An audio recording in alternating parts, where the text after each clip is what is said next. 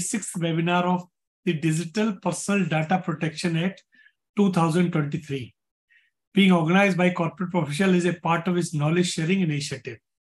So for the information of Amar sir, that it is our 146, you came for our 100th program, and we are continuing our journey since last 3 years. So this is our 146. Every Friday, 4 to 6, we are doing our webinars. Congratulations. Thank you. Our very special thank and very warm welcome to our chief guest, Dr. Amar Patnaik, who despite his hectic engagement has joined us today to enlighten us on the new law on data protection in India. First of all, congratulations, Amar Bhai, for passing the historical bill. And I know that you have come at 1 o'clock in the night. And despite of this, you are here. Thank you very much for your commitment. Friends, data is power and the new oil which has the potential to unleash the true power of the economy. It is the new resource that is vital for the internet economy, supporting innovation and building new age business. By use of data analytics and artificial intelligence technology, powerful insights are being generated to build new and innovative products and services across the world. However, rapid commercial use of personal data raises serious concern with respect to misuse of sensitive and critical personal data, and it's killing the privacy of each individual, giving rise to the requirement of the formulating robust data protection law. This law is equally important for the planned development of any economy as well as the national security. Friends, the objective of webinar is to discuss and understand the legal landscape concerning data protection in India and also about the Digital Personal Data Protection Act 2023. In addition, we also wish to discuss the various strategy and how the corporate need to adopt to protect their data under the prevailing laws, including the Information Technology Act 2000. Before I invite our chief guest to deliver his address, it is my privilege to introduce him and other panelists to the webinar. Dr. Amar Patnaik is a member of Parliament representing Odisha in Rajya Sabha and General Secretary of Biju Janata Dal Parliamentary Party Office, the Upper House. He heads the party IT wings and is also a spokesperson of BJP. He is a member of Parliament Standing Committee on Finance and member of Subordinate Legislation, Rajya Sabha. He was also the member of Joint Parliament Committee on the Personal Data Protection Bill 2019, on which we are discussing today. Before becoming an MP, Dr. Patnaik was a career bureaucrat and he was in the Indian Audit and Account Services officer. He was instrumental in detecting frauds in Bihar and Assam on the various scams in 1990. He was also associated with the United Nations and the World Bank for global external audit assignments. He was also team leader of Indian External Audit Mission to many countries. Importantly, Dr. Amar Patnaik is a very literate. He has done BSc Honours, MBA, LLB, Master's in Public Management and PhD, educated at St. Stephen College, Delhi University, St. Xavier Institute of Management, Bhubaneswar, Lee Kuan Yew University of Public Policy, Singapore, John F. Kennedy School of Government, Harvard, and Xavier University of Odisha. So you can understand that how much varied experience and knowledge he has gained. He often writes on issues relating to economics, finance, technology, data, and environment, and has authored the book Institutional Changes and Power Symmetry in the Context of Rural India. It is indeed our honor to be with us, and he is one of the finest MP, Member of Parliament of India, and the most important thing, he is our friend, and we have studied together in the Jubilee Hall. We all are. Pawan Duggal is also from the product of the Campus Law Center. So I welcome Amar Bhai for this program, and we will definitely benefit from your expert knowledge on this subject. Then we have Mr. Pawan Duggal, is a founder and owner of Pawan Duggal Associate and Head Artificial Intelligence Law Hub. He has been participating in the as an advocate, Supreme Court of India for over 2 decades and has made an immense impact in the field of cyber law and law related to e-commerce. He is the founder and chairman of International Commissioner on Cybersecurity Law. He has been acknowledged as one of the top 4 cyber lawyers around the world. He has spoken at over 2,000 conferences, seminars, and workshops, and has lectured extensively in selected law colleges. As a writer, he has made his mark with 154 books on various aspects of law. He had been contributing... 154, is it? Yeah. Pawan, don't kill us, giving an inferiority complex now. He has been contributing a continuing weekly column titled Brief Cases in the Economic Times for almost a decade. And I think Pawan Duggal's name is synonym with cyber law and the information technology law. So I welcome Pawan for this program. We all are alumni of law faculty and the University of Delhi. So today is the day of our university. So let's hear first Amar Bhai, because I know he is tired and he was not well also. So he can enlighten with his opening remark, because so many things are there which we will discuss today: personal data breach, data fiduciary, and how this can be. So Pawan Duggal will tell. But most important thing, over to you, Amar Bhai. Please tell us about this. Now, this is the law. You came last time and you have explained, but now the law has made and you have contributed very immensely in this. So over to you, sir. Thank you. Thank you, Mr. Pawan Vijay and Mr. Pawan Duggal. Both Pawans, it's a tongue twisters actually. And thank you to all the participants who have joined in here. I see a huge number actually, 167 participants. So thank you so much for organizing this, and I see the prolific nature of this, group that you have formed, because quite often you find that they don't hold those meetings regularly. But I myself have convened 2 parliamentary groups, informal parliamentary groups of MPs, one on handloom and handicrafts, and the other one on technology. But haven't been able to organize these meetings so frequently as you are doing. And so not just frequently, I think you're just following a time schedule, which is very difficult to follow in our professional busy lives. So I'll come to this, that, when I was a member of the Joint Parliamentary Committee on Personal Data Protection Bill, we spent 2 years on it. And out of the 98 clauses that were introduced by the government in the Lok Sabha, and then it got referred to the Joint Parliamentary Committee. There were amendments made in about 98 of them. Those were not amendments in the sense of major structural changes. Major structural changes in the bill which was introduced by the government were few. But since there are too many lawyers like us, including Meenakshi and Manish Tiwari, and also we went line by line and clause by clause and made some changes here, there. So that probably, and then P.P. Chaudhary came and became the chairman, who was the earlier law minister as well, and the lawyer himself. So in the event, it actually lost shape of its original bill. The original bill, however, was largely taken from the EU GDPR.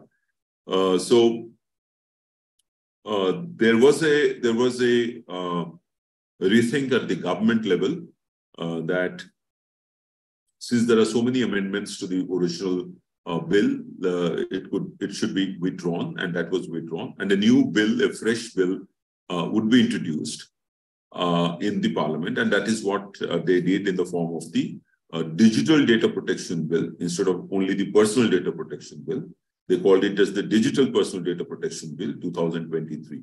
I have my little bit of moral on this itself. I'll talk about it. You could discuss about it later, and I'll probably be happy to hear the recording or get a gist of what was the discussion. The feeling while withdrawing the whole bill was that European Union and India are at different levels of digital revolution. there are different levels of, if you would like, in the life cycle of, let's say, a digital economy, we are at a nascent stage, and European Union was already there for a long time, and therefore we could not actually borrow completely and do a kind of a cut and paste of the EU GDPR regulations and apply it to the Indian context. The government was of the view that since we are for the first time using data in such a large scale and making it available to promote data-based digital revolution in the country through various startups in the technology field, and since the emerging technology was also an exciting field for young boys and girls to get under the skin of this technology, there was a tremendous possibility of using this data for development and solving some of the society's most toughest problems, particularly in the areas of agriculture, health, education, insurance, many such areas. And therefore, the feeling was that the previous law was more prescriptive.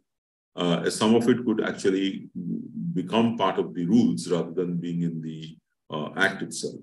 So the new law which they have brought in and which was passed in the parliament in the last session was much simpler, is more principle-based. The number of chapters is also less. And a lot of it has been left to the rulemaking by the central government. So this is the background of the new law. The new law, however, did not go through the process of a standing committee or a select committee, was not discussed. And in the parliament also, I think there was a boycott by the opposition, walkout by the opposition in Rajya Sabha, maybe also in Lok Sabha. So I don't think there was adequate discussion on the bill. I have written on this, the draft of this new bill from time to time at a number of places, in a number of publications, both print and digital. For example, I've written too simplified for comfort. It is too simplified for comfort because I think it gives a lot of scope for subsequent delegated legislation making by the central government, even though central government is the largest, probably one of the largest data fiduciaries in itself affected by this law. So I think I've written in that particular article also about the fact that the regime that has been thought of is besides the fact of the rulemaking being delegated excessively, is the fact that they would have a list of countries where data could freely flow. This was subsequently, after discussion with many people, I think they, instead of a white list, they have a list which is a list of like a blacklist, I would say, or a list of countries where data cannot be, should not be transferred. And that will be notified by government from time to time for cross-border data flow. They removed many of the provisions of hard localization, but they have retained the provision saying that if a particular sectoral regulator would like to follow a different, stricter regime of localization, then that would prevail, in which case RBI has already required your data to be stored in India as far as payments are concerned. Similarly for PMLA. So I think in the previous bill, the Data Protection Board was required to have an MOU with each of the sectoral regulators, and it had a little more of primacy over the other regulators as far as data was concerned. This has been diluted in this law. So it has been made very simple. But I don't see, that's what my article was. I don't think that this would actually, because this is, the data protection bill is supposed to fit into the overall development of the digital ecosystem in the country, where the Digital India Act will be coming, where is the competition law, with revised Competition Digital Markets Act. Everything would actually be fitting into place for an orderly growth of the digital ecosystem. So I don't think that is going to happen in such kind of a situation. That's what I had written. And another important thing is also, I wrote somewhere about cross-border data flow problems. But after discussion, it was actually put up for public consultation before being introduced in the Lok Sabha.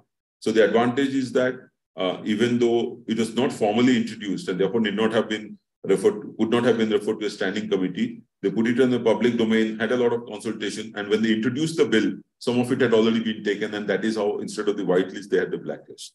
And some changes they made from here and there. But I have spoken about it while speaking about it in the Rajya Sabha. However, I made 4 or 5 points which I'm going to mention here, which you could discuss. The first thing was that they have now said this bill has been introduced as a digital personal data protection bill. Now, and it has been defined. Data has been defined that anything which is maintained in digital form or anything which has physical data subsequently converted into a digital format. But you see, if you look at the Puttaswamy judgment's right to privacy applies to both digital and physical. It doesn't say that it will be only digital and not physical. Even physical data can lead to a murder or somebody being blackmailed or anything can happen. And that could happen, let's say, in a block office. In a block office, people are giving applications for, let's say, house, and somebody gets to know from the data physically, takes the data and and causes some kind of a harm to the data principal or because of a leakage that has happened. Then I think the person can go to the court, constitutional courts, to seek relief because his data has been breached and he has been a harm has been caused to him. So that was my question. Are they going to have a separate physical data protection bill? So the thought process in government is that eventually everything will become digital, and therefore it is called Digital Personal Data Protection Bill. In that case, my thought is again, the earlier definition was then fine, Personal Data Protection Bill. Digital personal gives the impression as if there is something else which the Act will not cover. And the word privacy has never been used anywhere in the Act, whereas this is a privacy law. People keep on saying that was again the comment which I had made. The third important, great difference between the earlier version, this version, and how it is to be negotiated, which you could actually discuss, is the concept of harm. So harm was earlier in the bill. Harm could be of various types. Now here, the harm has been reduced to gains or losses. In the definition, you will find gains and losses, which basically means it is financial gains or financial losses. What happens to reputational loss? Reputational loss is the biggest factor affecting women, children, even families. So this reputational loss has not been included. And I've raised, and I didn't get an answer from the minister on this particular thing, but this is going to cause a worry because the impression that the bill gives is as if the data protection or the data protection of the data principles or citizens of this country is being given by the government by way of this act. No, this has already been given by the Constitution now by way of interpretation by the Supreme Court. Whether there is this law or not, there is no law. If a citizen's data is breached and some harm has been caused to him, he could actually go to the court of law. So government is only another instrument, another data fiduciary governed by this law. But the impression, even in the earlier bill, while during discussion and here, the impression that was being given by government is that, no, we are giving you this, which is actually a very bureaucratic way of looking at it. And I'm sure the bureaucracy would have probably had an overbearing impact while writing this law. And therefore, the approach, I'm sure some of it will get struck down in the courts if someone approaches it, because government is the biggest data fiduciary. And if right to privacy is a fundamental right now, as has been interpreted, then one knows that the maximum number of cases for infringement of citizens' fundamental rights is against government. Article 326 and Article 32. So if that is what, then how can it insulate itself and be a judge of its own cause? That is reflected in a number of places in the bill.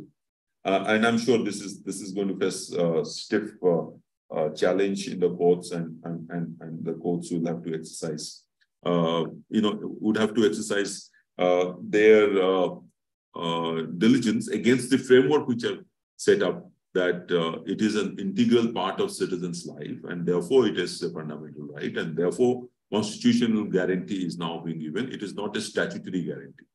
Statutory law is only enabling it and operationalizing it. So that was the point which I had raised. Then there is this issue of exemptions, which was there in the earlier bill as well. It is there in the current bill as well.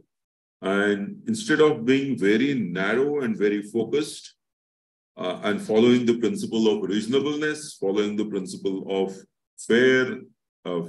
fairness, proportionality, I think the exemption list was too large, too broad. So there I thought more, now that it is already mentioned, nobody wants to lose one's the luxury of not having to comply with the particular act. Nobody wants to give that up. So how they will, it was told by the minister in the House that we will take care of it during rulemaking. Rulemaking has to be subsidiary business. So I really do not know how they will be able to address this, but exemptions have been given to a large number of people and across the board activities, which is not understandable. And there was this point which is there about exemptions being given also to startups, and to the exemption being given to startups from what? From a rule, I don't remember, I think it is Rule 8, which requires the data to be, following the principle of data to be kept confidential, accuracy to be maintained, and other things. Now, I think that is a requirement even for startups. Startups also will have to give data in a manner in which its accuracy is maintained, its integrity is maintained, its comprehensiveness is maintained. How can you give exemption against that? I could understand that the startups will probably have an exemption or a longer transition period to follow the or to modify the business to be able to give those rights to the data principles, which he has now right to erase, right to be forgotten, whatever, all those things. So I think that's where there is a problem. And of course, the biggest thing is the independence of the Data Protection Board, which was called an authority earlier. And it is, to my mind, it has been reduced to that of even it's a statutory body. I have argued at a number of places that its position should have been very exalted simply because of the fact that it is to decide if there is a data breach by another constitutional authority, let us say at the Supreme Court, by the President's office, in the Prime Minister's office, by the CAG's office, Election Commission's office. These are all statutory constitutional bodies. Suppose there's an allegation of data breach and because of that some harm has been caused to somebody by the UPSC, let us say. Then how will this small ill-empowered body be able to impose a penalty on these people, these functionaries, these authorities? So its independence, its stature, its ability to perform is something which I think is strongly suspect. Then there is another very I thought surprising, and I thought would rather use the word unnecessary provision, which has been used in the Act, that even after doing all this, even after a diluted Data Protection Board structure, if they pass any order or if they do anything, then the central government can suspend, override, do anything to that particular order. Then why to have the Data Protection Board? It is as if the central government is running the data protection regime in this country. And that is what I was trying to say at the beginning, that this right has not been given by the central government. This right has been given by the Constitution, by the Supreme Court, and by reading into the Constitution, by the Constitution. It's a constitutional right. So the state is merely, it is one of the persons who could be an offender or could be a defender. it should be the first thing is that it should be a defender of this right for citizens because it's a welfare state. But it could, if it offends the citizens' rights, then the citizen has the liberty to go to the court of law directly, and that is also a fundamental right, the right to go for justiciability of his for enforcement of his rights. So I think, and then there is another point relating to TDSAT being made the appellate authority instead of having the separate authority. Maybe from the point of view of ease of administration, it may be easier, but one suspects strongly the capacity of the TDSAT to handle this particular vertical, unless they create a separate vertical within the TDSAT, maybe, and hear these cases.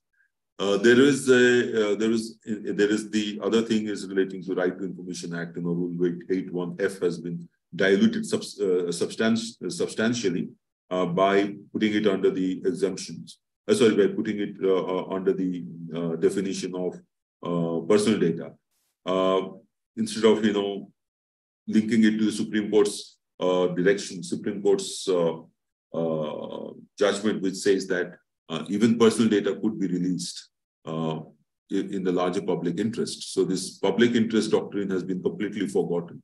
I thought they could have brought that particular provision under the exemptions rather. That if there is a greater public interest to be served, then the government need not take consent of the person before releasing the data. That would have actually enhanced transparency, because in the name of protecting the privacy of citizens, transparency of government cannot be sacrificed. I don't look at both these things as diametrically opposite. In fact, if looked at it properly, then they should actually be complementing each other. The protection of citizens' privacy is the job of the government. And if you are transparent, it doesn't mean that citizens' privacy would be affected. In fact, if you are transparent, then citizens' privacy may actually get enhanced, because he doesn't really have to share a lot of data or personal data at all, because government will be transparently doing everything. So he doesn't have to share many of the data. On encryption, the word encryption again has not probably been used anyway, but to complete the process of this regime would be to bring in a non-personal data regulation, and there I think data is being treated as an asset, and that law, we'll see how that comes about.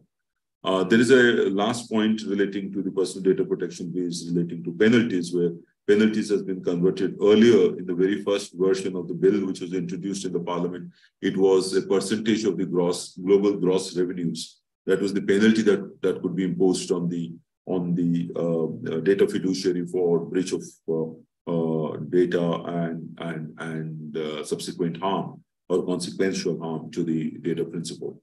This has been reduced people say 250 crores is a big amount, but I thought 250 crores is a small amount for big tech companies. And more importantly, data breach of women and children and therefore the subsequent, the consequential harm that is caused to them. The penalty for that is at a level which is lower, which I thought was, I think it is at C or something in that schedule. So I think this is probably not the right way of looking at it. In fact, data breach of children and women should be drawing a stiffer penalty rather than a lower penalty. So this is also one of the points which I had raised on that day in the floor of the parliament while speaking on this bill. The only and the brightest thing, however, is that at least we have got along. At least we have got along, and we have been talking about it for so long. So at least there is a framework, and then jurisprudence will improve. Will slowly improve. Slowly. Get accumulated with judgments coming from various constitutional courts and high courts, and even for that matter, the Data Protection Board. This has happened in case of RTI as well. A lot of the jurisprudence developed because of the judgments from time to time. So hopefully in this case, the same would happen, which would be more context specific, cultural context specific to India, and that would be useful. There is a point which I have written extensively in newspapers, and I also spoke about it in the Parliament on that day, and on the need for having separate state-level data protection boards or data protection authorities. I feel that this is extremely an important point, which has been completely relegated to the background and not been taken seriously by the earlier committee and by this committee because there was no time. This is bound to come up separately as an issue later, because there are state laws. States make their own laws, and central government has no business to be interfering in laws which have been made on this list 2 or the state list as given in the Constitution. If there is a data breach by the state functionary or a state government for the laws which have been made by them, why would a centrally appointed data protection board be, adjudicating whether this has caused harm to X individual? What is the kind of penalty to be imposed? If there is a disruption of public order in a place, then whether to suspend internet or whatever, currently the police could take that action as far as imposition of penalty. But to take action of not taking citizens' consent to process that data during such period is, again, you have to go back to the central government. So this is not really going to work well, I know, operationally. And this is also, I think, there is evidence that the way this has been made out in the bill, it is evident that they have not consulted the states. And it is true, indeed, they have not consulted the states. When at least to 2 states we went, when Mr. P.P. Chaudhary was there, Maharashtra and Karnataka, they all objected to the earlier version of the bill for not having a state-level data protection board. And I'm sure they are going to do it now. People have not really understood the full import of the bill. Once it starts ticking in, you will have this problem. And states, that's why I have raised it on behalf of all the states in the Rajya Sabha, in the Council of States. States should ask a simple question that what is the difference between data and information that you have put RTI Act, where RTI the dispute resolution is there within the state. There are separate information commissioners, state-level information commissioners. What is the difference between a consumer protection law or a consumer protection court and or consumer protection regime and the current privacy law? Because if consumer courts can function from districts, and that is for the benefit of the citizens, because we think that in India, the consumer is not able to go to file its complaint electronically, so it will be easier access to justice and the consumer movement will get stronger. But in this case, you do not have anything. So you expect that a person's data which has been breached and his harm has been caused to him, let's say in Leh, will start sending email to the Data Protection Board and expect the justice to be delivered to him quickly. I think, it is too utopian. So it has not been pragmatically drafted as far as this aspect is concerned. And this will again create problems of center-state relations subsequently. Imagine a situation in which there is a data breach complaint against the CM's office, Chief Minister's office of any particular state, and the person to decide whether there is a breach and therefore penalty has to be imposed on the Chief Minister's office by a data protection board sitting at Delhi, all the members of whom are appointed by the central government. It is not like the Chief Election Commissioner, because Chief Election Commissioner is a constitutional body, so some amount of trust is there with the government. Whereas this Data Protection Board is a statutory body whose members can be changed by the central government at any time. And whatever decision they can do, can also be overwritten by them by any time. So I think broadly, these were the lacuna about the law, which I feel are there. But I'm happy about the fact that there is at least a law. And there is something to work on. There is something which provides a framework of purpose limitation, data minimization, quality, and accountability.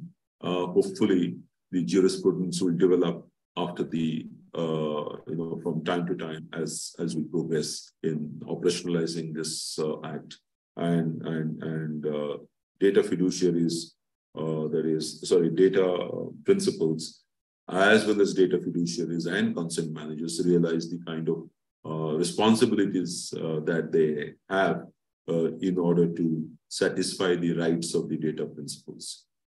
With this, I'll end my speech. Thank you so much. Thank you. Thank you very much, Amar Bhai. Thank you. You have actually given the other side of the story, that how this law has come and what are the discussion has taken place, which we can't identify by reading this law. And this point which you have mentioned, that if the statutory body is there and then something leak is there, then you will penalize them. And the aspects of the statutory body versus the constitutional body, definitely it's a interesting discourse you have discussed in the parliament and the committee. So thank you very much. Thank you for your insight, and thank you for your giving us the input and the food for thought also for our discussion. So I'm sorry, I'm unable to listen to the guru who is present here. So I'll hear his recording. I hope you'll send it to me so that I can. Yeah, definitely. I will send you the link also, and we can understand you on behalf of everybody in the country. You have worked yesterday, last 3-4 days you are doing. So thank you, Amar Bhai, and congratulations again for the historical passing of this bill. Thank you very much. Thank you. Thank you so much. Thank you, Pawan. Thank you all. Thank you. Okay. So now turn to listen to our star performer, Pawan Duggal. Okay. And whenever there is a discussion on any topic relating to the digital database, digital personal database, cyber law, and you will not find Pawan Duggal, it's not possible. So now over to you, Pawan Bhai, because this topic is very interesting, and actually the people are not understanding this is a topic which is connecting to each and everybody. As soon as the digital literacy is increasing, it means the digital privacy data misuse is also increasing. Every day we are seeing that something is happening and some fraud is taking place, and the fraudster is getting our internal data and then using and asking us, and then they are doing. So the protection is very, very important, and understanding are also different. And sometimes, which just now Amar has mentioned, that by mistake your data is misutilized. So how to do it? Statutory body is doing and the person is there working, he's misutilizing. How you'll do? So over to you, Pawan Bhai. Then we will have a question answer and we'll listen. So over to you for explaining everybody how this law and how this can be and what is the purpose and how everybody can understand this for their own benefit. Thank you, Pawan Bhai. Hi, good evening, everyone. First of all, my sincerest thanks to Dr. Amar Patnaik for giving the complete landscape and the background and the intrinsic vision from a lawmaker's standpoint. In fact, his work has been phenomenal, and his contribution in the entire cause of data protection legislation has been yeoman and very impressive.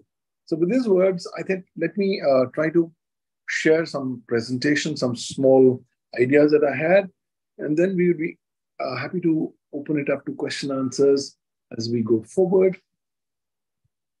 So when I talk about data protection and professionals, I get different visions in my mind. Why? Because data is governed by professionals, data is generated by professionals, and professionals are in any case dealing with a lot of data. But let's look at this recent report by Palo Alto Networks, which is saying that India is becoming a target of increased cybersecurity breaches. If that's happening, Why is this happening? Because these cybersecurity breaches are ultimately only going to target data. And it's this very data that people are concerned with. So assuming in India there's a data breach, people normally tend to take it very lightly. But this report tells us that the average cost of data breach in India reaches about 17.9 crore rupees in 2023. Now, that's the kind of volume of money that you would require in order to just deal with the various ramifications of the data breach. We actually, when we saw the COVID data leak, that was also a great starting point for India to start looking at the fact that you will have to start analyzing why these data breaches are happening and what specific steps need to be taken so as to minimize both the frequency and also the impact of these data breaches. The problem gets more confounded in the Indian context because ransomware has become the topmost headache for corporates and for data stakeholders. Every 11 seconds, one company anywhere in the world, including in India, becomes a victim of a ransomware attack. And if I look at only India, as per this report, there has been a surge of over twofold times increase in ransomware cyber attacks in India only in the first 6 months of 2023. So the corporate ecosystem is flourishing. The government has been supporting this ecosystem and has been coming up with enabling legal frameworks from time to time. But when I talk about corporates, the heart, the soul of the corporate operation lies in corporate data. Because this is the new data economy where data is the new oil. And therefore, this data becomes important. And the rapid increase in cybersecurity breaches is also primarily happening because of the interest and the focus attention of cyber criminals on data. On top of it, the entire ecosystem is dramatically changing. Newly emerging technologies are coming in. And therefore, there is not just more generation of data. These technologies like artificial intelligence are also galloping and are also consuming a lot of data for purposes of appropriate testing. So ensuring compliance and proactive compliance with cyber legal provisions has to become the topmost priority of every corporate.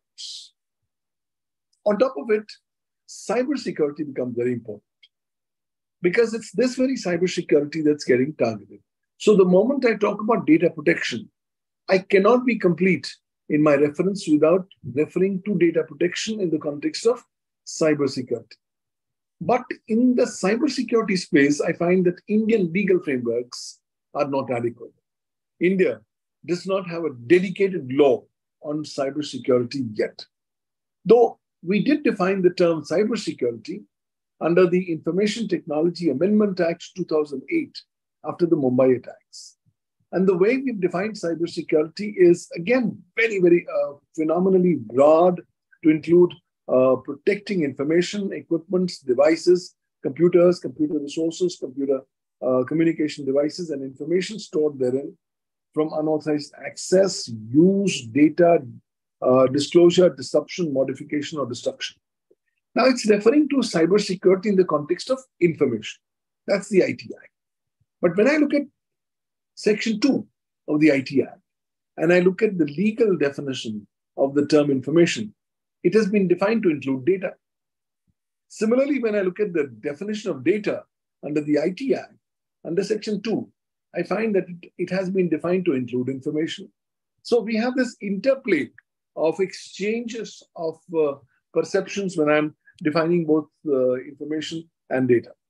We had come up with a national cybersecurity policy in 2013, but that's remained a mere paper tiger. And the new cybersecurity strategy is still awaited.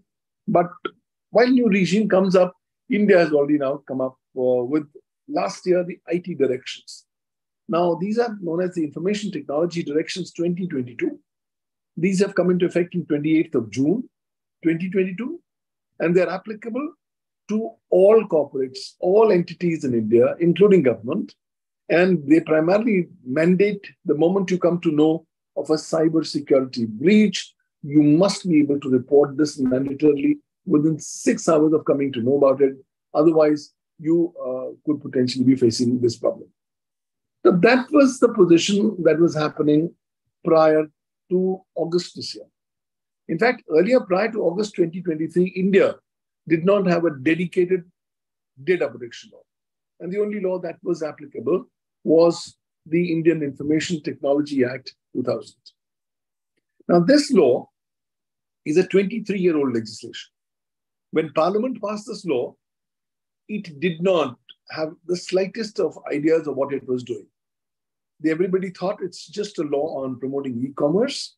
Little did people realize, or the Parliament or parliamentarians realize, that the IT Act will, over a period of time, become India's mother legislation for everything in the digital format.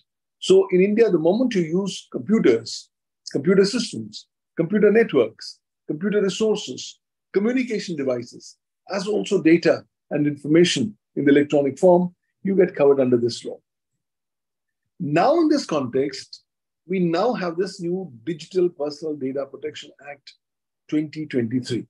11th of August 2023 is a day when the President gave assent to the said law, and it was published for information in the official gazette. Now, after this, there has been a lot of hectic activity. 2 days back, we saw the minister announcing that we would have the rules in about a month's time.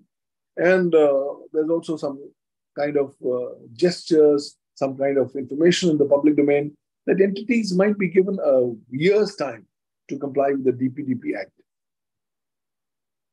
But when I look at this DPDPA Act 2023, I find that there's been a long journey. Dr. Patnaik talked about this long journey and how the propositions and perspectives evolved over a period of time. Now, the first thing that we need to know under the DPDP Act is it is only applicable to digital personal data. It's not applicable to personal data. So if your personal data is in the digital form, then also this law would apply. If your personal data is in a non-digital form, but then it's subsequently digitized, then also this act would apply. But if your personal data was in a non-digital form, that's not digitized, then that personal data is not going to be covered under the ambit of this law. Now, from a layman's perspective and from a practitioner's perspective, broadly speaking, this law talks about 3 broad concepts. These are concepts of data principal, data fiduciary, and data processor. A data principal is a person who owns the data which he generates, or the data to whom the person belongs, or that's data. So if I am Pavan Dugal and I'm generating data about myself, I become the data principal because it's my data. I have control, I have rights, I'm generating my own data. The second concept is that of data fiduciary. Data fiduciary in the law is a concept which has been defined to mean an entity who determines how the personal data of a data principal is going to be processed. So the decision how it's going to be processed will be taken by data fiduciary, and therefore this is the most important concept. And of course, the third concept is that of data processor, which is a legal entity that's going to process the data of a data principal on behalf of a data fiduciary. So let me give you an example. I want to go and pick up a new telephone SIM connection. I go to the local market, the local telecom operator office, and I say, hey, here is my application, here are my details, here is the copy of my identity, please give me a new SIM. Now, they take this information. In that ecosystem, I become the data principal. Now, once I give the information to them, then they go ahead and issue me a duplicate SIM or a fresh SIM. But they become the data fiduciary because they will then determine how my personal data is going to be processed. Now, this data company or this cellular company may offshore or may outsource this particular data processing to a third party. because it's primarily into the cellular business. It's not into the data business. So it gives the outsourcing of this operations to company A. So in a scenario like this, the cellular operator company who's issued me the duplicate SIM or the original SIM is the data fiduciary, whereas the company A, which is ultimately going to process my data as a data principal for the data fiduciary, will become the data processor. So the first thing first, in India, the concept has always been that we don't believe in hiding information. We all love to share information, and we are all from the sharing ecosystem. In fact, there's a common tale that by the time you start your railway journey and by the time you finish your railway journey, you know far more things about your co-passenger than before. Now, that was much true earlier, not true this time, because people are very much reserved when they are on railway journeys. But then the fact is, Indians have by and large originated from a joint family system where sharing has been the norm of the day. So sharing of data has been the de facto norm, and nobody had any problems. It's only the last few decades that we saw massive increase about awareness about privacy, data privacy, and the need for data protection. So the first thing first, the law says, before you move forward as a data fiduciary, please give a notice in writing to the data principal, telling him that you are proposing to collect his information. This is the specific purposes for which you will be collecting the information. And these will be the remedies that the concerned data principal will have should he not be satisfied about the said data collection. Now, once as a data fiduciary, you give the notice to the data principal, the law says the data principal will have to give you a crystal clear, unambiguous consent to the said processing, which means if the consent is there, only then will you be able to process. If the consent is not there, you will not be able to process this information. Now, the first thing that people want to ask is, well, it's become the law of the land. Is it already implemented? Section 1 of the Act says that this particular section, this particular law is going to be implemented on such date as the central government may notify in the official gazette. And that different portions of the law are going to be implemented in different periods of time by the government. So as right now, when I look at the gazette notification of 11th of August 2023, it only talks about publication for information of this new law. That means though it's been made the law, it's not yet been implemented. Well, the first fundamental question that people have is, well, this is a Digital Personal Data Protection Act. It is not applicable to me. So here, let's look at this kind of an ecosystem picture of who all gets sucked in. Almost anybody who's either an individual, who's a body corporate, who's a company, who's any legal entity barring a body corporate, could be a limited liability partnership, could be a normal partnership, could be a society, could be a trust. And of course, it is also going to include intermediaries and will include the government at large. So these are the various sectors where the corporates are going to be dealing with personal data in a digital form. So therefore, they will now be required to ensure compliance with the provisions of the DPDPA Act. So whether you are in the aerospace sector, you're in the agriculture sector, you are in the chemical industry, construction sector, defense industry, education industry, gas industry, or you are in the music industry, steel industry, any industry, transport industry, I think almost in every industry, in every field of activity, you're ultimately collecting information, personal information. Even if you don't have any outside or outlooking perspectives, you still will have employees. So you will still be collecting their personal information, whether it's their medical records, whether it's their bank records, their financial records, for the purposes of transferring salary or other benefits. So you automatically are dealing with the digital personal data, and therefore you will be covered under this law. Now, one question that people ask is, to whom and what kind of data does it apply? Well, it applies to all data, whether originally online or offline, and later digitized in India. Further, does it apply only to India or does it apply beyond? It says it even applies to digital personal data beyond India's boundaries, borders, particularly when it encompasses the provision of goods or services to individuals within the Indian territory. So this has to be all seen in the context of this very emerging big data economy that we are beginning to see all across. And the Digital Personal Data Protection Act is one component, one cogwheel in the bigger wheel of the data economy paradigm as we go. So data fiduciary, who is a data fiduciary? Well, clause 2I says it's a person who by themselves or in conjunction with any other person determines the purpose and means of processing the personal data of the data principle. So every company becomes a data fiduciary. Every legal entity that's collecting information automatically becomes a data fiduciary. Who's a data principal? A person to whom a personal data relates and includes their lawful guardian in case the personal data relates to a minor or a person with a disability. Section 4 is very important.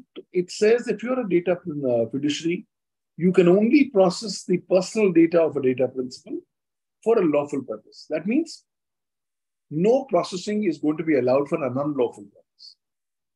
And you're not going to be allowed for a purpose that's not either specifically prohibited under the law.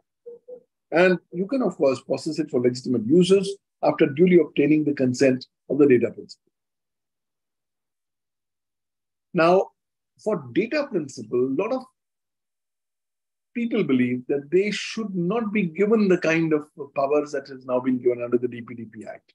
But I think when I look at the law, the way the judgment in Justice Puttaswamy versus Union of India has been given, every person in India has got the fundamental right to privacy as part of the fundamental right to life. Therefore, the consent has to be obtained in a very material, very concrete, crystal clear manner from the concerned person per se. Now, before you give your consent, the law says, please be very satisfied. Who's collecting your data? What is the purpose of what they're collecting the data? Are you happy with the purpose? Do you think the purpose is sufficient for the transaction for which you are interacting with the data fiduciary? And would you be comfortable if they further process it or give the processing to someone else? You take all of these things in mind before you land up giving your consent person. But please ensure that the consent that you obtain has to be free, specific, informed, unconditional, and unambiguous. These are 5 sisters that have been used under Section 6. So all of these conditions will have to be fulfilled. If at any point, one point of time, the data principal says, sir, sorry, my consent was not free, then the onus is going to go back on the data fiduciary to prove that the consent of the data principal was indeed free. Also, you as a data principal have been given the right to withdraw your consent at any point of time and inform the data fiduciary, sir, I have withdrawn my consent. And therefore, please stop processing my information. So, therefore, it will be incumbent on the data fiduciary to stop using and processing the personal data of the data principal within a reasonable time frame, except in situation when the law authorizes the use of such personal data even after the consent is revoked. Now, data fiduciary then becomes the central focal point in this new data protection ecosystem. All the spotlight is now going to be on data fiduciary. So therefore, various rights, duties, and obligations of data fiduciaries have been given, which are encapsulated in Section 8 and Section 10 of the DPDPA Act. They will have to comply with the applicable law and rules and regulations made thereunder. They'll have to ensure completeness, accuracy, consistency of the personal data of the data principal. They will have to implement appropriate measures to ensure effective observance of the provisions of the DPDPA Act. They will have to protect the personal data of the data principal. They'll have to take reasonable measures to prevent breach of the personal data of the data principle.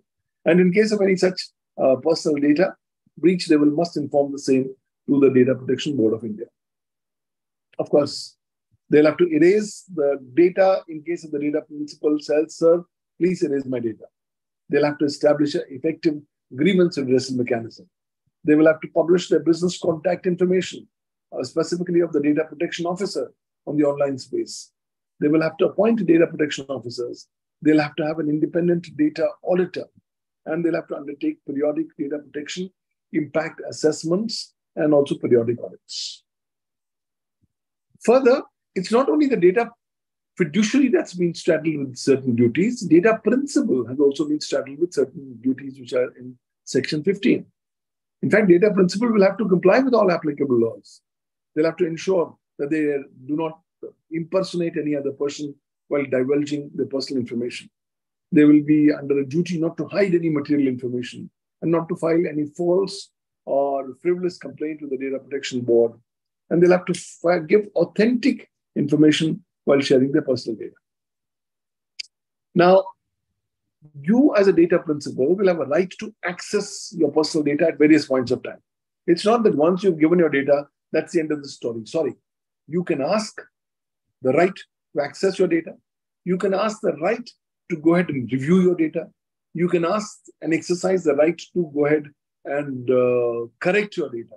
And therefore, you as a data principal are the person in command. You can ask the data fiduciary, please complete my data. Please update my data. And of course, if you have any grievance, you can actually use the grievance redressal mechanism that's given under the law.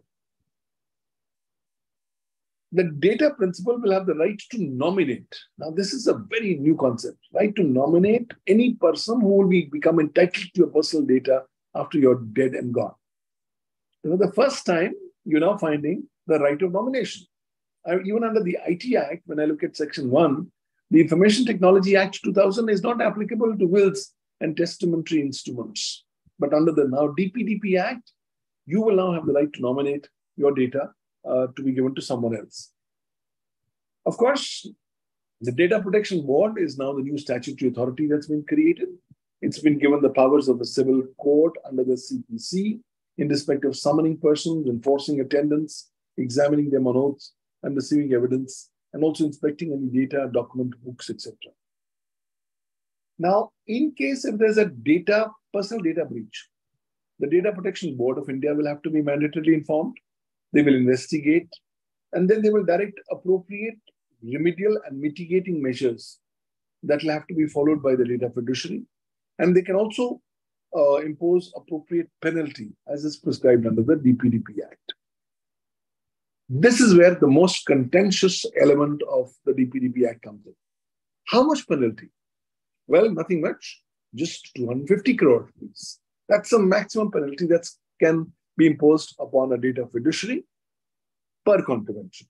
So supposing you are doing 4 contraventions, technically, the maximum amount of fine that can be imposed against you will be 1,000 crore rupees. Now, that's a huge, humongous amount. These kinds of amounts have not been seen under the Indian law at any earlier point of time. But then this is what's really got the industry waking up, thinking alive, and getting worried about. So if you think your non-personal data will be protected under this law, think again. This law is not protecting your non-personal data. Further, this law has amended the Information Technology Act 2000 and has deleted the provision under Section 43A of the IT Act, which specifically allows you to seek unlimited damages by way of compensation in case your data is unauthorizedly used, accessed, or the value of the same is diminished in any manner whatsoever. Now, the problem is the IT Act is some other legislation. It is a special law under Section 81 of the IT Act. And the provisions of the same prevail over anything inconsistent therewith, contained in any other law for the time being in force. But the Digital Personal Data Protection Act is not a special law. It's a law in addition to the IT Act. Though it does say for everything on data, what I say will prevail over others. So there's going to be a huge kind of a conflict, both under the IT Act and with the DPDPA Act. And there will be a need for more harmonious construction of the two distinctive legislations as we go forward. Now, for the first time, you are now seeing statutory rights, duties, and obligations for data principals, for data fiduciaries, and data processors. Please be mindful of the fact that when you are a data fiduciary under the DPDPA Act, you're also simultaneously a network service provider and an intermediary under Section 21W of the Information Technology Act 2000. So you will have to not just comply with the DPDPA Act, but you will also have to comply with the IT Act. Further, in case if there's any kind of conflict or confusion, then the onus will have to be that of the data fiduciary, who will have to prove that the processing of the personal data has been done as per the provisions of this law. Now, individuals can obviously, as the data principals, request deletion, correction, or updation of their personal data. And the question is, a lot of people are disappointed. Why there are no data offenses which have been defined under the DPDP Act? It's only fines up to 250 crores. Yes, that's enough to wipe out any small sector undertaking. But then the criminal aspects or the penal aspects of the law are completely missing. So there are going to be basically two kinds of bubbles. The government has been given the power to exempt government and a number of its agencies from the applicability of this law, which effectively means that there will be two bubbles in the ecosystem of data economy. Number one will be the bubble of corporates and the covered entities who will all have to comply with the parameters of the DPDP Act. And on the other side will be the second bubble, which will consist of government and governmental agencies which are exempted from the applicability of the this entire compliance with the DPDP Act. And I see an intrinsic tension, conflict coming in both the said bubbles in the data economy. Of course, when I look at the powers given to the government for exemption, they are phenomenal. They are very vast, can be exercised under very, very broad terms, including sovereignty and integrity of India, security of India, friendly relations with foreign states, public order, or for preventing incitement to the commission of any cognizable offense.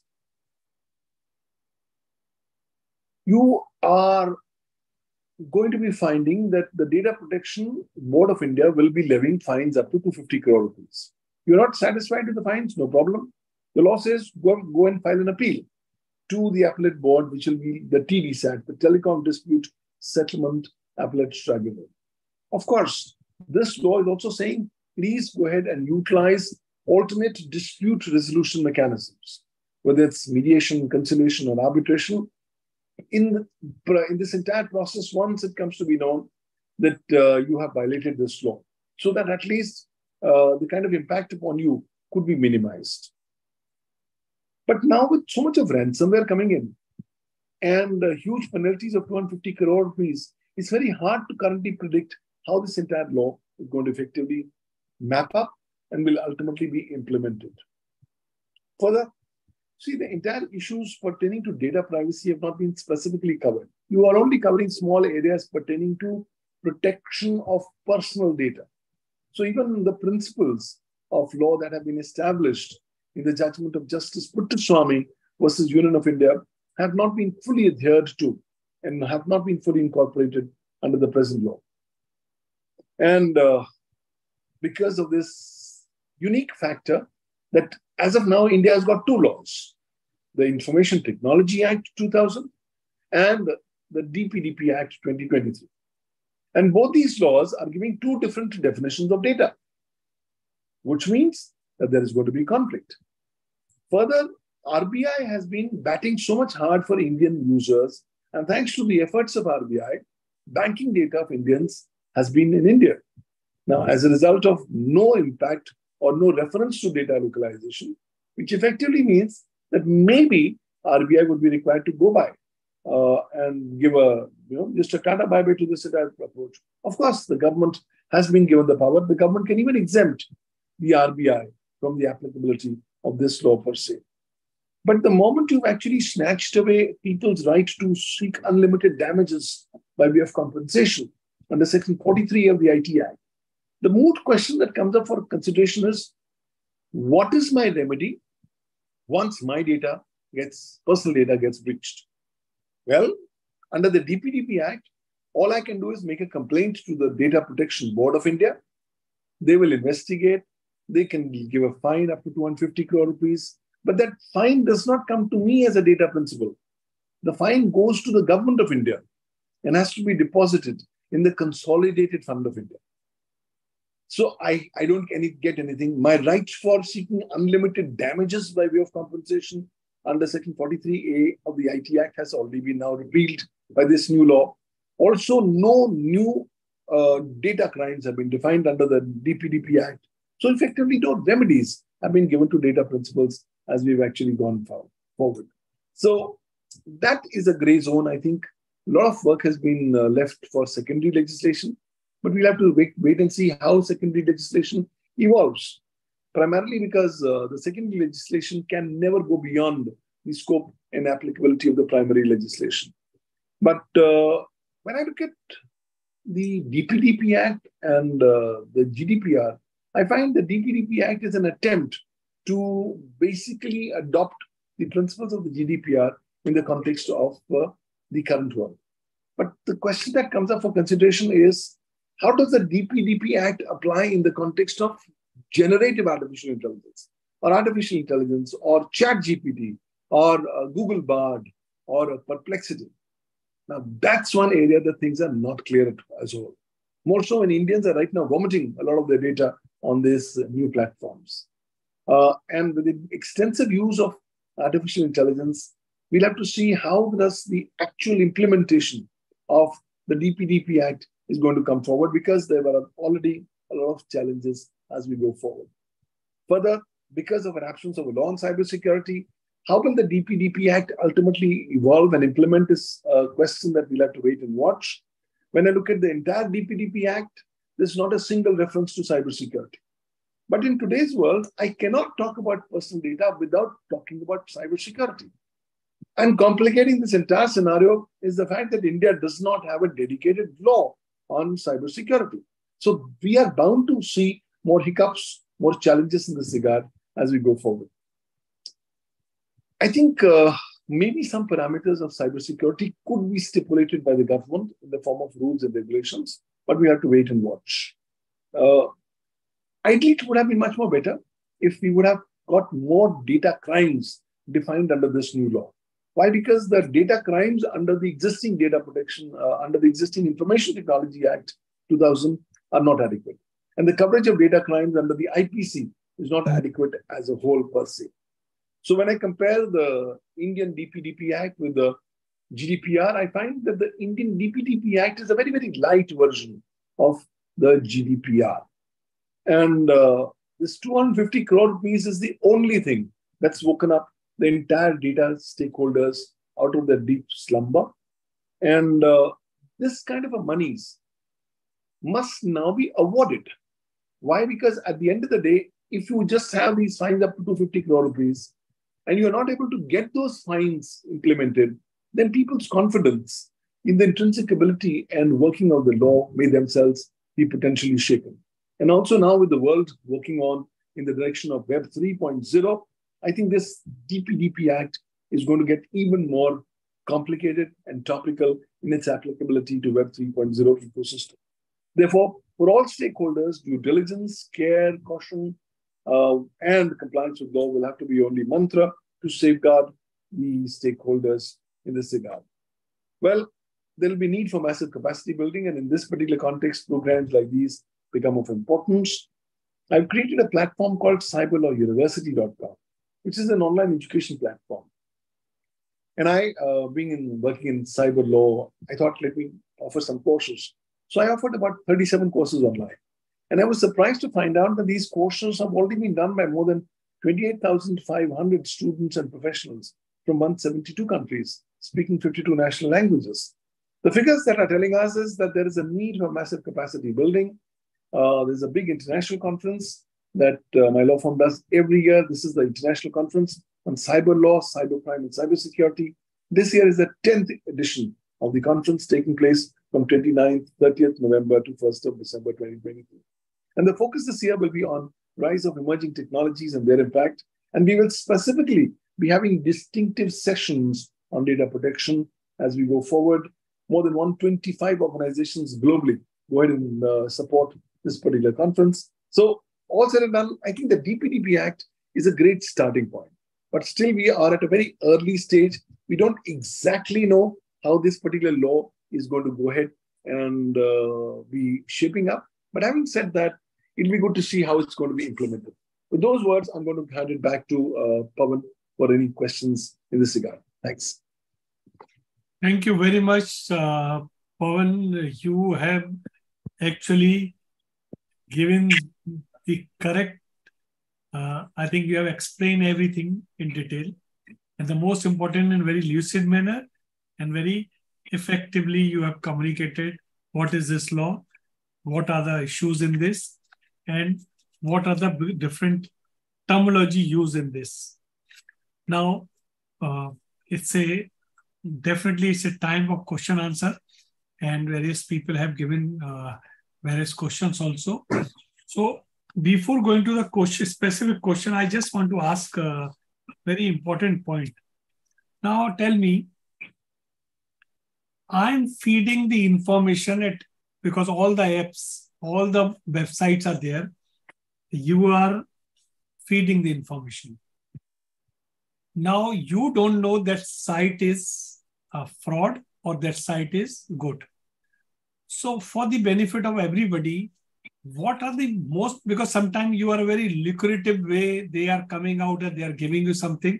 Okay. So what do you feel? What are the best way that somebody should not indulge in this manipulative aspects and feed the data in the wrong side? Giving your information to these places is seriously you should not do. But sometimes you are bound to do, and sometimes you are, you have seen that Citibank dot something will come, and you are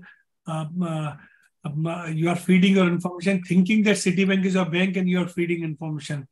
SDFC is your bank, and they are giving the URL where SDFC name is there, and you are thinking this is the SDFC.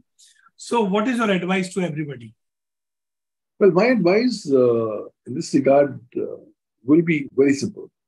Let's not become a part of the great Indian vomiting revolution that's currently engulfing India.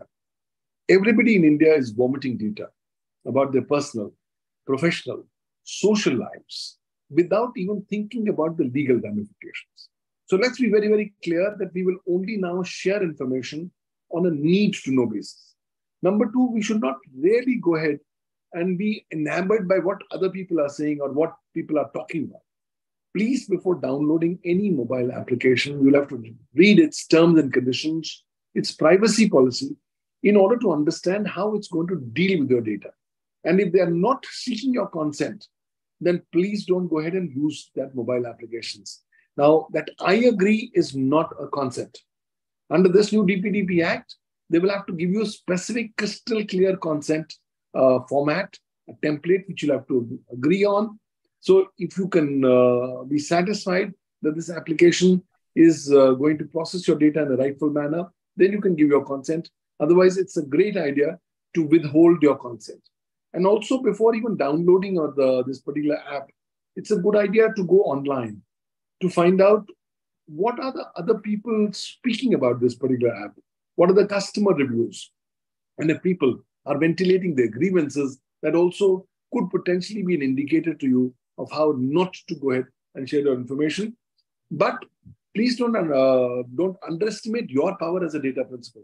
Now, under this new DPDPA Act, assuming you give your consent, and tomorrow you realize, oops, I made a mistake.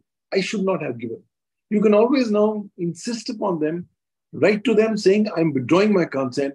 Henceforth, please stop processing my personal data. And within a reasonable period of time, they'll have to go ahead and stop your processing of data. So it's not that it's irreversible. Till now, what's position is happening is, if you have to download an app, you have no choice. You have to click I agree to whatever they are saying, and only then you can utilize this particular app. But now with this particular DPDP Act coming in, your hands as a data principal are going to be substantially strengthened. Okay. Thanks. Now, Apple and Android, they have their online center where you can download any app. Now, the question is, suppose what is the checks and balances these people are doing, then the fraud should not come. And if something is going wrong, is Apple and Android owner are responsible? Surely, both Apple and Android owners, the respective companies, ultimately become not just data fiduciaries under the DPDP Act, but they are also intermediaries under Section 21W of the Information Technology Act 2000. Under Section 79(2)(c) of the Information Technology Act, these very companies are required to exercise due diligence while they discharge their obligations under the law. Now, therefore, they are covered by the IT Rules 2021. IT Rules 2021 categorically say under Rule 3 that these service providers and intermediaries will have to adopt reasonable security practices and procedures so as to protect data on their platforms by following the reasonable security practices and procedures which are stipulated under the IT Rules 2011, specifically the Information Technology, Reasonable Security Practices and Procedures, and Sensitive Personal Data or Information Rules 2011. That is effectively in ISO 27001. So automatically they have been saddled with various obligations for ensuring the cyber security of data. And should they not do so, then they straightaway not just violate the IT Act, for which they lose their statutory exemption from legal liability as an intermediary by virtue of Section 7 of the IT Rules 2021. But more significantly, they become liable to be complained against by the data principal. So a complaint against them can be given to the Data Protection Board of India, and the board will then start an investigation, and the board can then award fines up to 250 crore rupees against them. Of course, the board is going to consider the factors, the seriousness of the breach, the kind of negligency or inadequacy or the lack of compliance. These will be important factors that will have to be taken into consideration by the board before it determines the quantum of fine. But nonetheless, today, if you are a platform owner like an Apple or an Android Play Store, you cannot say that I will not care. You will now have to care whether you have operations in India or not. The moment your services, your platforms are available on computers, computer systems, computer networks, computer resources, and communication devices located within the territorial boundaries of India, you become automatically amenable both under the Information Technology Act 2000 as also under the DPDP Act 2023. Okay, my subsequent question which somebody has asked, like some sites when you are feeding, they are asking your email password. So they are asking email address and then they are saying email password. What is your advice? Is this my email password if I'm giving? Then he can download the entire thing of my email and all the information which is my personal data, it can reach there. So what is the system? How people are asking email password when you are logging to some site or registering to some site? Well, the reason why they have been asking the username, the email, and the password is because till today, India didn't have a dedicated law on data protection. Now that the DPDP Act has been passed and has become law, we are still in an interregnum space where the DPDP Act has not been implemented. So because it's not been implemented, it's the law of the land, but because it's not implemented, it's not fully applicable. So therefore, these platforms are continuing to ask about your username or your email or a password.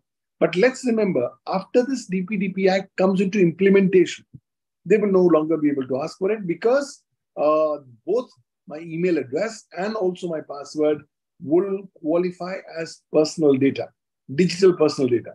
And that being so, prior to asking them, they will have to first give me a notice under Section 4 and 5 saying, look, hey guys, we want to collect this personal data. Please give me permission and give me the permission for collecting your data for this kind of processing only. And if only if you give them the permission, will they be in a position to collect your email and password. Otherwise, after this law comes into implementation, I don't see any reason they'll be able to do so. If they do so, then complaint against them can be made and fines up to 250 crore rupees can be imposed against them by the Data Protection Board of India. Are you gone on mute, please?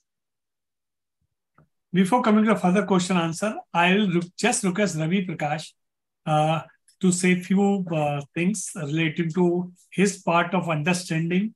And because he practiced in corporate law and he's facing lots of disputes relating to companies. So Ravi, over to you. Thank you so much, sir.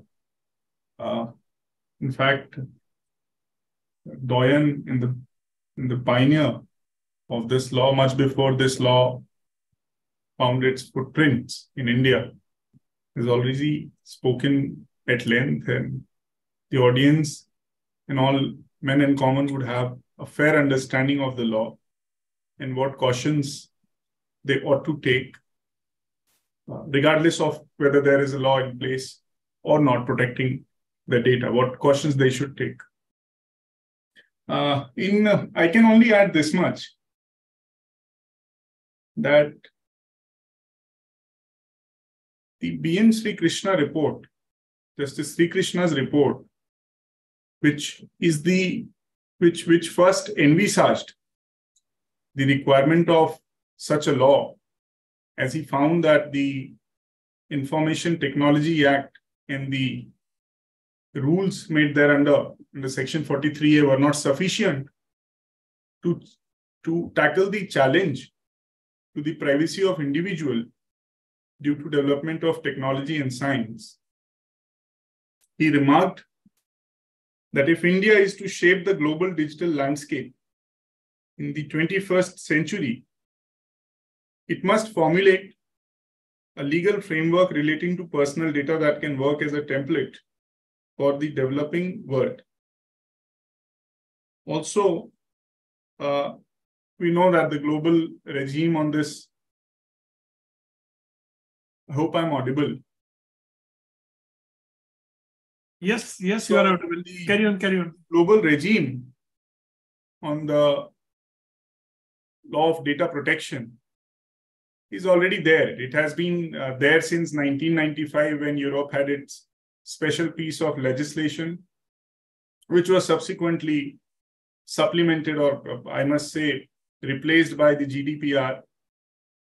The fact that Europe has this kind of a specialized law which seeks to protect dignity, a facet of which is personal data, either digital or non-digital.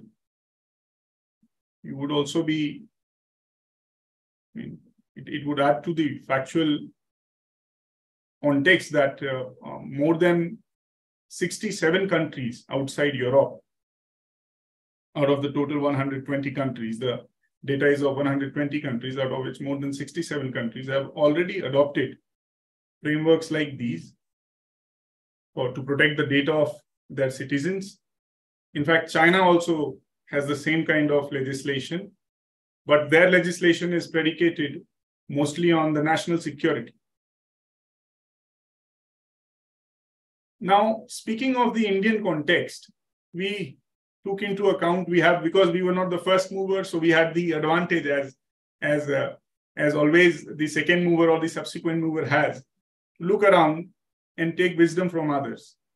We did take into account the system of American jurisprudence on data protection, which is extremely individualistic, because their concept of freedom is that freedom from control of state. In Europe, as I said, the concept of dignity, human dignity, personal data is, of course, but only a piece of that broader right to dignity and privacy. And of course, our Asian counterparts, where national security is also taken as facet. But what is aimed to do through this act is not an extreme view that the digital data should not be processed, or it should be processed only for limited purposes, because the Section 7, which ordains the legitimate uses, is couched in broadest manner possible.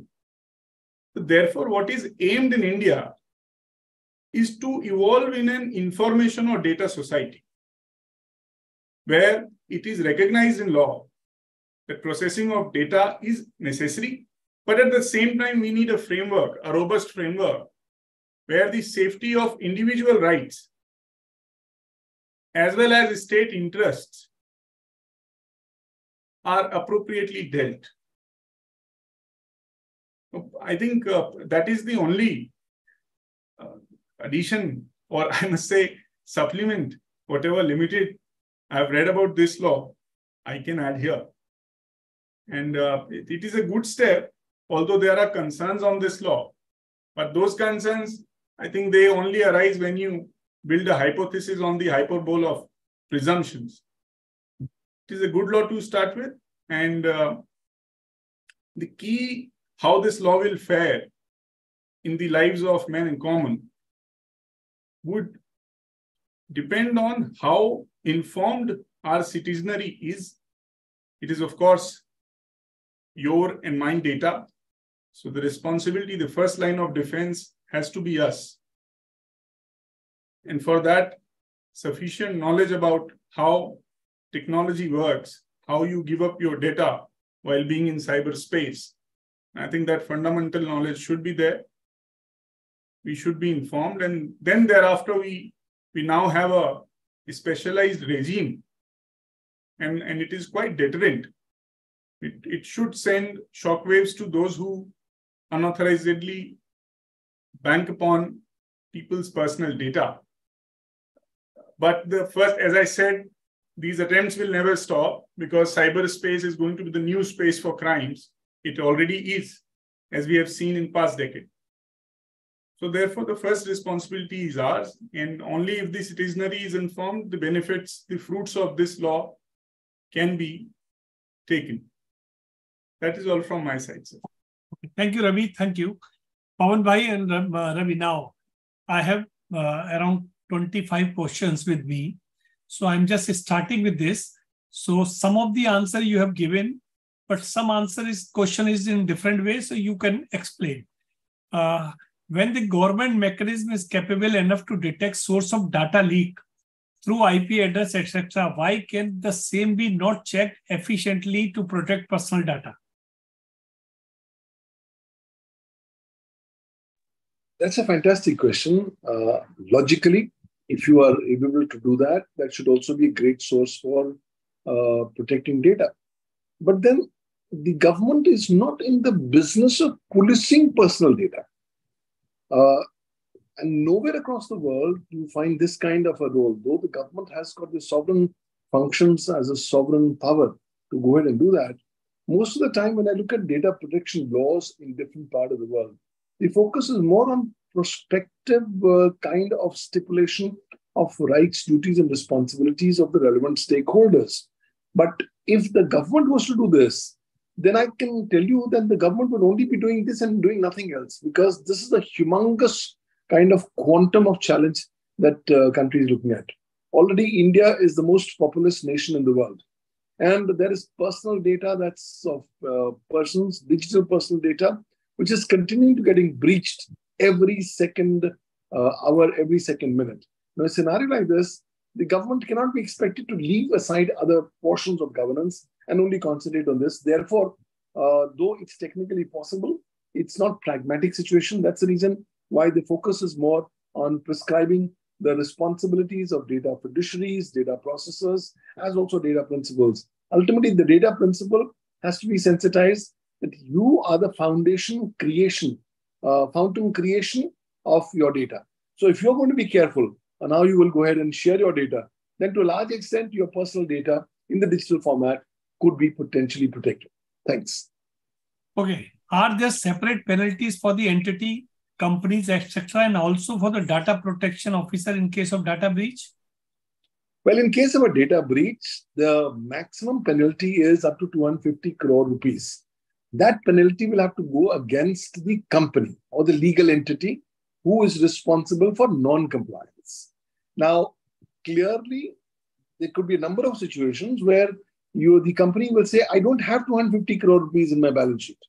So in a scenario like this, since this money has to ultimately go to the governmental coffers in the form of Consolidated Fund of India, the government will have the right to go ahead and recover this from not just the company, its various assets, but also the assets of its board members and its CXO level people. So I think it's a very, very kind of a dramatic and very significant legislation. So a data protection officer may not be saddled with any particular fine because the fine will have to be against the organization. Though individually, organizations may take action against the data protection officer. That because of your negligence, we failed to ensure compliance. And because of this, we are facing fines. Therefore, you pay us money or you become liable criminally. But that's a separate action. But as of now, under the current regime of the DPDPA Act, there's only fine that's stipulated against the concerned covered entity. Thanks. So Mr. Pawan, it means that every company's board, when they are taking a compliance certificate from the managing director or company secretary, they have to take now this also, whether they have protected, they have followed this compliance also? Absolutely. Now opens up a new vista, a new chapter of exposure to legal liability. Okay. Every board will henceforth be taking a certification from the CXO level people, specifically if they have a data protection officer, along with that, the data protection officer, that you have ensured compliance. And that if you have not ensured compliance, we'll take appropriate action against you. Because at the end of the day, the board also has to show that it's documented the exercise of due diligence to prevent the commission of any offense. And these are the only best mechanisms that they can do. The company can always say, sir, I did everything that was possible in my power and possession. I took these certifications, I took these statements, indemnities, and if despite that happened, please limit or award lesser quantum of fine upon me because I've done everything that was under my possession. And then if you want to make fine against the concerned officer, you can go ahead and do that. So that could be one kind of a legal stand that will be applicable. But yes, the moment the DPDP Act comes into force, every board will now have to start taking specific certifications, undertakings from the concerned officers, including the data protection officer and all CXO level officers, that they have done complete compliance with the relevant applicable parameters of the DPDP Act 2023. Okay. Thanks. How will the new act affect companies accumulating their employees and customer data? The moment you are a company and you're accumulating your employees' data or customer data, if it's personal data, you become a fiduciary, a data fiduciary under the DPDPA Act. You will have to ensure compliance.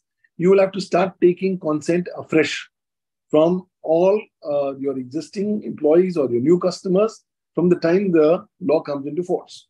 For those kinds of customers or employees for which data you already have, which you have been using prior to coming into the force of the DPDP Act, you will still have to take a fresh consent from those people once again. That, sir, I have taken your earlier consent.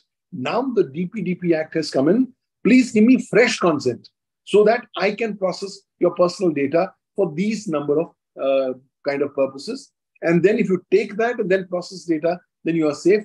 Otherwise, you will have to be bearing the legal consequences for non-compliance. Okay, now tell me one thing. It means the things which you are saying, I am a company and I am knowing this responsibility of penalty and how to manage the data.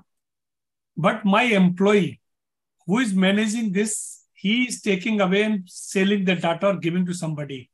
So it means in future, it is not only that you are collecting information, but you have to protect that also, number one. You have a proper checks and balance to whom you are giving this data.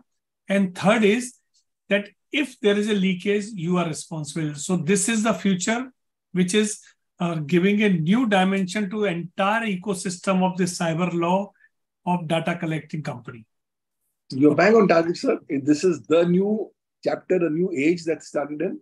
And you will have to demonstrate doing all of that, because if you do that, then the chances of the quantum of fine that will be imposed upon your company may be very less. Because then the Data Protection Board of India will say, look, you've done everything that was under your power and possession to do that. And if despite doing that, one of the errant employees have done this illegal activity, then at least as a company, you should not be saddled with the 250 crore rupees. Mind you, it begins from 0 to 250 crore rupees. So maybe the quantum of fine could get less. Therefore, the focus will have to be additional compliances and new kinds of data sets and practices that companies will have to follow. But you are saying 250 crore is a big amount, and what Mr. Amar Patnaik has mentioned that it was global revenue, percentage of global revenue, that maybe 1,000 crore. So that is a relief for the companies that the amount is only 250 crore. Well, that's a relief for big companies, who are big data Yes. companies or significant data fiduciaries, because for them, 250 crores is nothing. But if I'm a startup company, if I'm an MSME, and I get saddled with 250 crore rupees, I'm going to go out of operation. So it has to be seen in a holistic perspective. Okay. But I agree that our approach is slightly lesser. We have still slightly, shall I say, watered down the GDPR mark, which is 4% of the annual global turnover. That was a maximum fine, which could run into a very, very humongous amount of money. Thanks. Okay. When we receive a call from unknown number stating our name, and when asking caller where from he or she got our number, on receipt of reply that she has got from data of his or her company, that is what is the remedy available to us? Because they are calling you and saying, oh, no, sir, we have this data in our company, or you have applied somewhere, sometime, which is they are telling wrong. So what is the remedy? So in a scenario like this, after the DPDPA Act comes into force, you have one singular remedy. You can immediately go and file a complaint to the Data Protection Board saying, sir, after the DPDPA Act has come in, they have not given me notice. They have not taken my consent, but they are still using my data because for purposes of calling me, they have processed my personal data. And even if I had given them earlier, they have not taken fresh consent. Please give a fine up to 250 crore rupees. And then the Data Protection Board is going to go ahead and investigate. But that's the maximum that you can do. In addition, you can always see that look, this is a violation of my personal privacy. And need be, you can also go ahead and register a criminal action against the entities under the relevant provisions of the Information Technology Act 2000 and the rules and regulations made thereunder. But by and large, most of the companies will be more bothered or concerned or be connected with this 250 crore rupees. So that is a much, much bigger kind of a Damocles sword that's going to hang on people's head. But please understand, if you think even with 250 crore rupees, our personal data is not going to be misused, think again. There will be entities outside India who will say, I'm not bothered about Indian law. I am not in India. You catch me if you want to, but I will still go ahead and misuse your law. In those kinds of scenario, we'll have to look at more proactive and effective mechanisms on how to protect personal data of persons. Thanks. Any tentative timeline by when we could expect the rules under the new digital DP law? Well, the Minister of State, Mr. Chandrasekhar, has on 20th of September indicated that in 30 days' time, the rules are likely to be out and the Data Protection Board of India is likely to be constituted. So it could come in as early as October 2023. And if it's going to be in place, then the government could start implementing different sections of the Act. For example, I think this entire sections pertaining to consent, pertaining to giving of notice is something that's going to come up immediately. But the other sections which are requiring you to ensure and take appropriate precautions while you're collecting data of children, companies are saying, I require to develop my software for the purposes of identifying whether the particular age of the particular data subject is below 18 or not. And for that, I require time, for which the government has indicated that maybe they even may want to give about up to 1 year for companies to really comply with the child protection provisions. But all this is again conjectures, and based on what is limitedly available in the public domain, we'll still have to wait and watch what are the final timelines when these said rules are going to be published by the government. As a public company, what precautions should we take in terms of contacts? As a public sector undertaking, I need to take various precautions. I think proactively start with some basic cyber hygiene. Please start having your notices ready and start getting consents in place. You can identify where your current data big sets are. where is the personal data sets located, and try to identify what are the various constituents that are covered in the big data sets so that you are in a better position. Now, already we have begun advising so many of our clients on proactively complying with the provisions of the DPDPA Act. Look, once the Act has been passed by Parliament, it's a law of the land. So it's only a question of when it's going to be implemented. But if we proactively start providing notices to all our data principals, start taking consent even before the law comes into force, I am in a much more advanced level of preparation. And that's what I would want public sector companies to specifically focus on, because their exposure is more high. They are potentially going to be more fertile targets for being targeted by complaints for fines up to 250 crore rupees. Those could be your initial, shall I say, low-hanging fruits that you would want to do. In addition, I would want this kind of companies to ensure their compliances under the IT Act and rules and regulations so that they are protected from a 360-degree viewpoint in terms of personal data, whether it's of employees, whether it's of customers, or whether it's of business partners that they are retaining or they will be processing in the course of time. Thanks. Okay, how are the candidates' data will be protected? Candidates provide their details to fill up forms in the competitive exam, and the same data used by the college, university, coaching institute, and other organization to send emails and SMS without consent. Well, henceforth, after the DPDPA Act comes into implementation, all candidates' data will be, which is of course digital personal data, will be protected in the sense that the company or the platform or the organization that you're applying will be a data fiduciary and will be only able to collect that. So now you now begin to start seeing a new phenomenon where before you are able to even submit your forms as a candidate, they will first give you a notice and take your consent. And only then they will be able to accept your forms. But if that forms are accepted, then clearly the onus will be upon the data fiduciary to ensure that your data is not leaked to these coaching centers or these call centers for you to be flooded with SMSs and other calls. Because if they do so, you can always complain against the said entities for appropriate fines. So I think this kind of practices are going to substantially get diminished with the passage of time once the DPDP Act gets fully enforced. Okay.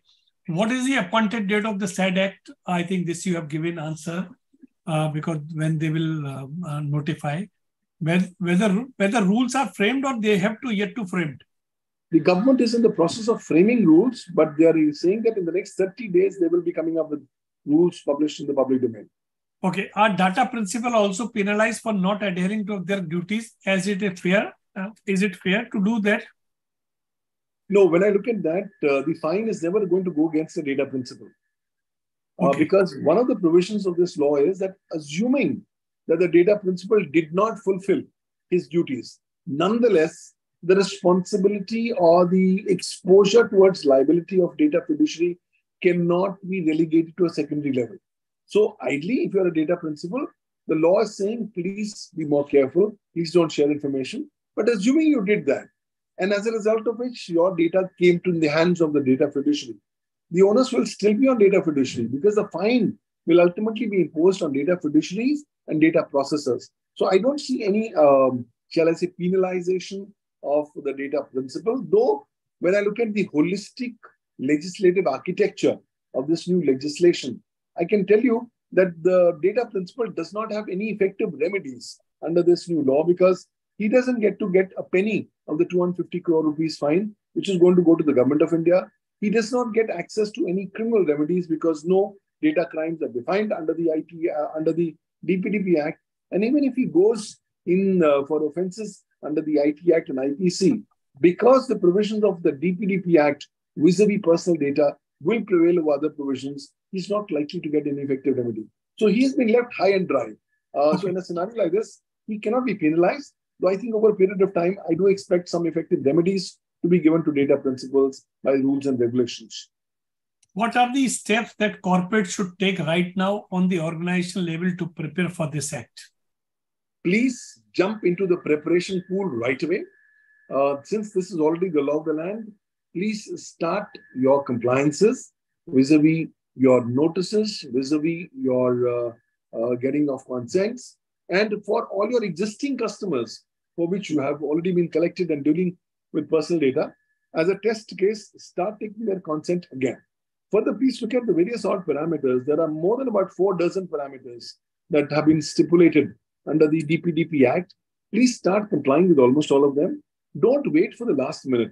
In India, we have a problem. We think that, we love cricket, so we can all hit 6 sixes over the last 6 balls of a T20 match. That may never happen. So in the context when your exposure is going to be up to 250 crore rupees, the quicker you proactively start complying with documentation, with processes, procedures, and policies, the better it's going to be. And if that also means making appropriate changes to your softwares, to your existing processes and computer systems, please start doing it at the earliest, so that by the time the government implements the various provisions of this act, you are already in an advanced level of preparedness and implementation of the provisions of the DPDP Act.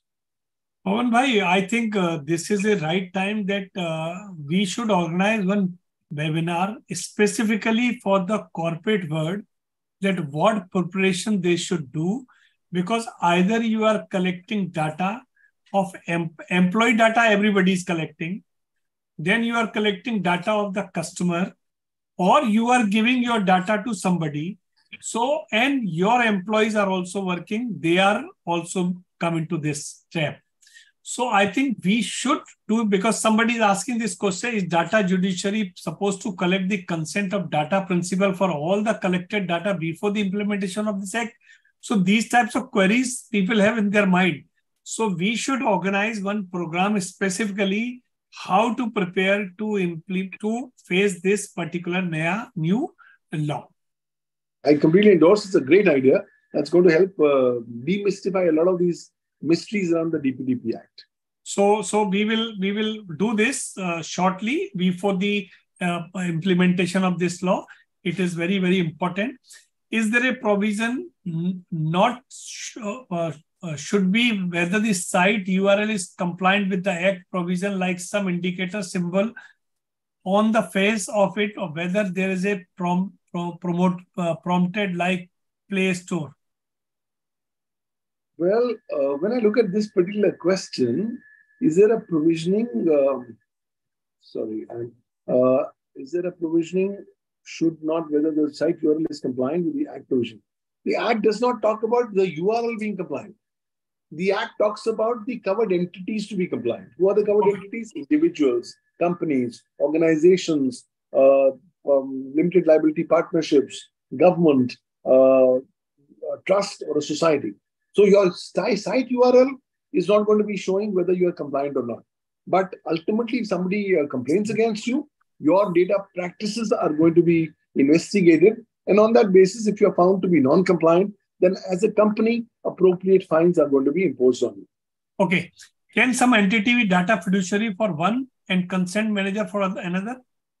Absolutely. Please understand, it's a constantly changing world. And because we have so many complex relationships and transactions happening, you can at the same time be a data fiduciary in one transaction. You can be a consent manager in another transaction. You can also be a data processor in a third transaction. So each case will be dependent upon the facts and circumstances of each case to determine what is your specific capacity in that transaction. Okay. So will cookies also require consent? Absolutely. Cookies are ultimately nothing but computed automated information. And but cookies are not consent. For doing cookies also, you'll have to still give notice to the data principal under the DPDPA Act. You still will have to take specific consent that, sir, I will be now bombarding your system with cookies, or I will be sending cookies. Please give me permission to do so. If you give a crystal clear consent to do so, only then they'll be able to send cookies into your system, otherwise not. Okay. Why no distinction is made between personal data and sensitive personal data? Well, that's $1 million question. This law has not gone in that particular direction. The reason for this primarily is that Rule 3 of the Information Technology, Reasonable Security Practices and Procedures, and Sensitive Personal Data or Information Rules 2011 have already given a very exhaustive definition of sensitive personal data. So, and this includes not just information pertaining to your financial records, your health records, your biometrics, your sexual orientation, and things like that. So the moment here, this law is saying I'm only talking about personal data. Digital personal data automatically is a much, much more broader umbrella under which the sensitive personal data is going to automatically fall into. So they have not sought to specifically clarify by this, but when I read the DPDP Act, specifically sections 4, 5, and 6, and when I read that in conjunction with section 81 of the IT Act and rule 3 of the Information Technology Reasonable Security Practices and Procedures and Sensitive Personal Data or Information Rules 2011, I get a cumulative, harmonious answer that your sensitive personal details and data are going to get covered under this broad definition of personal data under the DPDP Act 2023. Okay, how DP Act is effective or efficient when it comes to the application of dark on deep web where IP address is impossible to find out? Nothing works on the darknet, on the deep net. The DPDP Act, though is mentioned for the entire ecosystem, will effectively only be operational and effective on the superficial net, or at best, at this, the deep net. On the dark net, when you are, in any case, your identity is camouflaged and is hidden behind 10 different layers by the onion router, it will be extremely impossible to go ahead and implement the provisions of the DPDP Act in the dark space. The reason for this is that you don't even know who is who, whether it's a legal entity, whether it's a data principal, whether it's somebody else. So in a scenario like that, first and foremost, it's a dark, deep underbelly of the internet. Number 2, it's a place where internet has made geography history. Number 3, it's a place where cybercrime as an economy is the only model out there. And number 4, where law enforcement agencies still today have not been able to put their homework in place on how to go ahead and detect and convict cyber criminals on the darknet. I think it's going to be extremely difficult, if not impossible, to implement the DPDP Act in the context of the darknet. Okay, now there is a question of the fraud versus the DPDP Act. So suppose I have signed some signature and somebody has scanned and digitized without my knowledge. Will it fall in IPC or will it fall in the DPDP Act also? Well, when I've done such an exercise and I've scanned fraudulently your signatures, then obviously I have engaged in electronic forgery. That being so, if I've done it for cheating purposes, it becomes an offense under section 468 of the Indian Penal Code, punishable with 7 years imprisonment and fine. Further, if you would have scanned my signatures for the purposes of harming my reputation, you would still also be committing an offense under section 469 of the Indian Penal Code, punishable with 3 years imprisonment and fine. So clearly those provisions will be applicable. Because there are no criminal provisions under the DPDP Act, this does not mean that the IPC cannot be invoked. The relevant provisions under the IPC and the IT Act will continue to be invoked for the criminal aspects. It is only for the pecuniary fine up to 250 crore rupees that stipulated the provisions have been made under the DPDP Act 2023. Okay, while opening a company's bank account, we are submitting KYC of company, KMPs, authorized person. Is this case of companies submitting their authorized person's data, does the company become data fiduciary?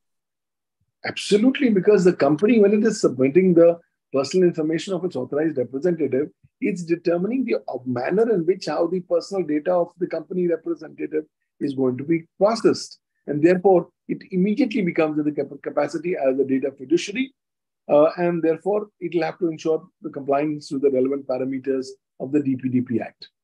Okay, Pawan bhai, we are pouring with the questions. So let's have a rapid round. So you just give a so we can cover. Data protection officer should be in India or from outside the India. What law says? The law is currently silent, but over time it's expected that the data protection officer should be in India.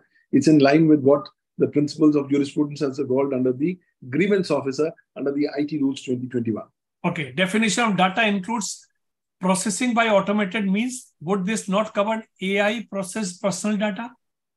Ideally, yes. But how do you go ahead and implement the DPDP Act in the context of processing of personal data by generative artificial intelligence and artificial intelligence? That's a very, very gray zone. The law has not gone in that particular direction, but I think we are bound to see more challenges in this regard. Are our data while using Google really protected? If yes, how Google may be ensuring that not to avoid stated penalty? Because what is happening when we are asking Google anything, and you have seen today, you just talk with somebody about some travel. Said you want to go to Goa, you want to go to Bombay, and suddenly the hotel list, travel list, that will pop up. Is it not a violation of privacy? It's a gross violation of privacy. Unfortunately, India doesn't have a dedicated law on privacy. And because the fundamental right to privacy is only applicable against the state, the maximum that you can do is only seek damages. But clearly, Google in a scenario like this clearly would become a data fiduciary and will have to ensure compliance with the DPDPA Act 2023. What HR division should do the compliances in respect of DPDP? Because there are so many employees in companies, 5,000, 2,000, 1,000. For HR departments, my only message is please tighten your belts. You have a lot of now new work to do. For all your existing employees, please start getting fresh consent. And for all the new employees, in any case, you'll have to get fresh consent. So fresh notices to existing and new employees, fresh consents have to be a starting point. Okay. Normally, consent is obtained per force while applying for loan, exams, etc., or the registering for an app or portal. This shows helplessness even after DPDPA Act or not? Well, typically pre-DPDP, you are absolutely correct. But post-DPDP, you will have to ensure that the consent will have to be obtained in a crystal clear, unambiguous manner without any outside force, coercion, or influence. So therefore, now the data fiduciaries will have to give appropriate mechanisms where you can actually deny your consent. But how this effectively will work will be dependent on what kind of rules and regulations the government is going to come up in this regard. Okay. Every company should require a privacy policy? Absolutely, 100%. You have to have a privacy policy thanks to the mandate of Rule 3 of the IT Rules 2021. So you prepare privacy policy. We will discuss in the next program about this, and how to do it and this. Will the data principal be informed about any action or non-action by the board taken against the data privacy breach? Currently, it does not talk of the data principal to be informed. It only talks about the power of the board to investigate. But as I see new rules and regulations coming in on the Data Protection Board, I think it will be logically a part of the principles of natural justice that the data principal must be informed as to what is the status and outcome of his complaint against the errant data fiduciary. Okay. Will DPDP Act enable a route for professional ethical hackers? DPDP Act is going to open up a Pandora's box of not just challenges, but also new opportunities. So for ethical hackers, it's going to be a gold mine because now companies will say, please come in, take my permission, identify what my areas are where I'm ultimately vulnerable so that I can go ahead and limit my exposure to legal liability. Okay. The Act does not grant data principal the right to data portability and the right to be forgotten. Is it right? That's absolutely correct. The law has not gone in that particular direction. The law has only gone in the limited direction of right to erasure, but the right to be forgotten in the complete manner as how it's been defined under the GDPR has not yet been gone into. Same other similar issues of portability. I think hopefully under the rules, the government may clarify on issues in this regard. Okay, last two questions. Significant data fiduciary, how are they different from data fiduciary? There is no definition of significant data fiduciary. There is no definition and it's been left to the subjective discretion. The government may, at appropriate time by notification, specify certain data fiduciaries to be significant data fiduciaries. So let me give an example, keeping in mind like the significant social media intermediaries under the IT Act are those intermediaries who have minimum up to 50 lakh users and above. So I think some kind of a user database or a limit is going to be stipulated that if you have contacts or if you have personal data up to say X amount of X lakhs of users, then beyond that you will be considered as a significant data fiduciary. This question is big but very important. Great to see that DPDP Act is in place. I have spent a lot of my career in Europe, Singapore, where implementation is effective.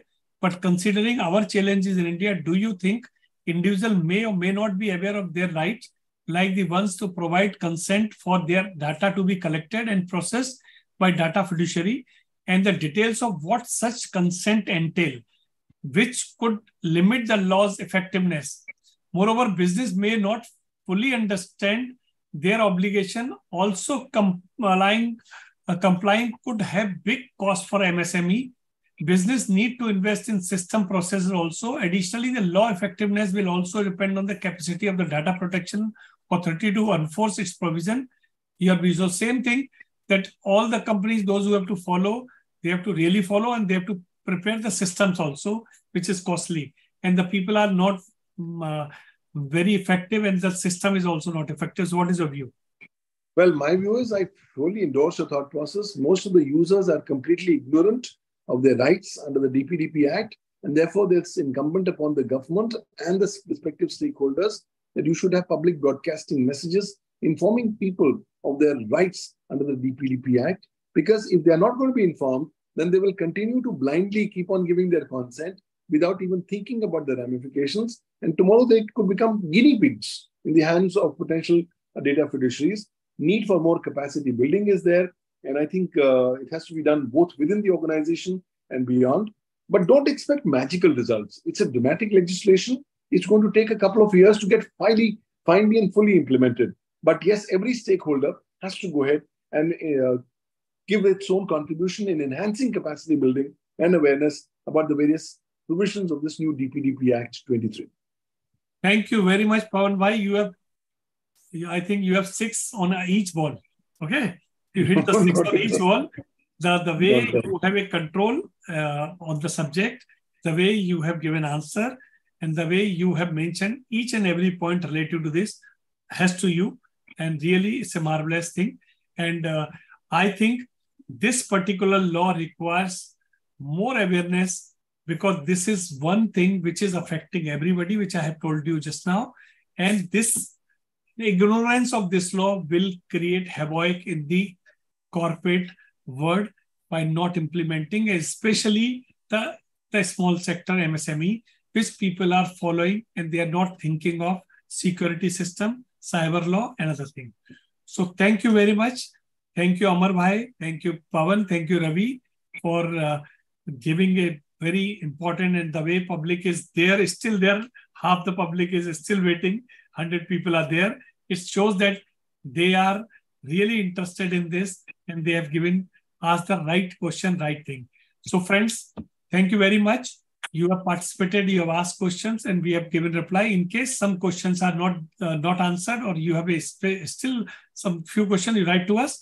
We will, with the help of Pawan, we will give you a reply. And shortly we are coming out one webinar, how to prepare to face this new law in your company, and how you prepare for yourself.